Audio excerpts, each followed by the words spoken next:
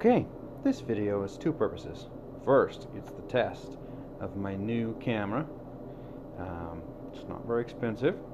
It's an NS DV720 PBL2.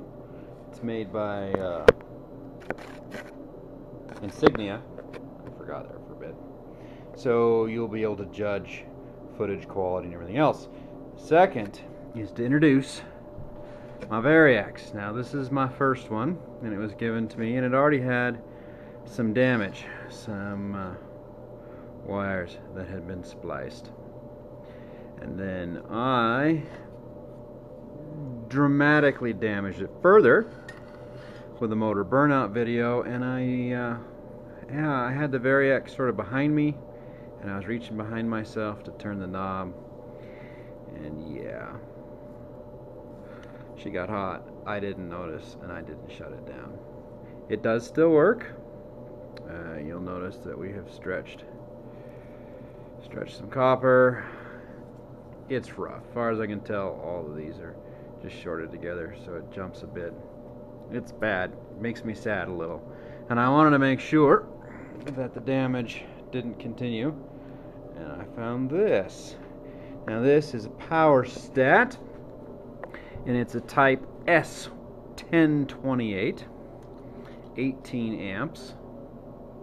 So I think I figured this one out to be something like 3. So we got 18 amps here. It's quite old. I'm thinking 50s, early 50s. Anyways, I got it off eBay, and the poor fella had not only an incorrect spelling on his listing and bad pictures, but he also didn't know what it was. So that's the trifecta of eBay no-no. So I ended up getting it for a grand total, and I do feel a little bad about this, with shipping, $70. 70 bucks, which is basically about a third of what it's worth, but I guess sometimes you gotta win one for the good guys. It's nice, heavy wound. Still have what appears to be asbestos copper or asbestos wire underneath there. That should be fine. Should rotate smooth, nice and silky. I don't care that all the terminals are exposed and something could bump up against them, but I'll work up some sort of guard. First, we need to initiate it. Initiate it, and let's burn some stuff up. Hoorah!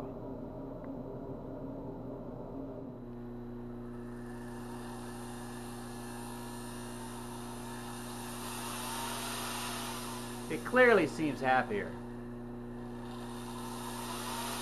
10 volts.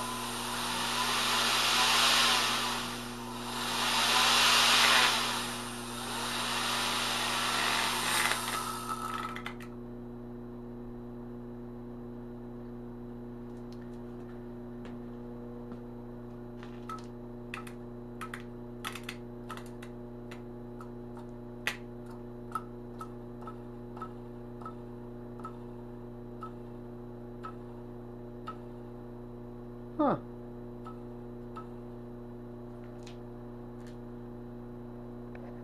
Well, that was something.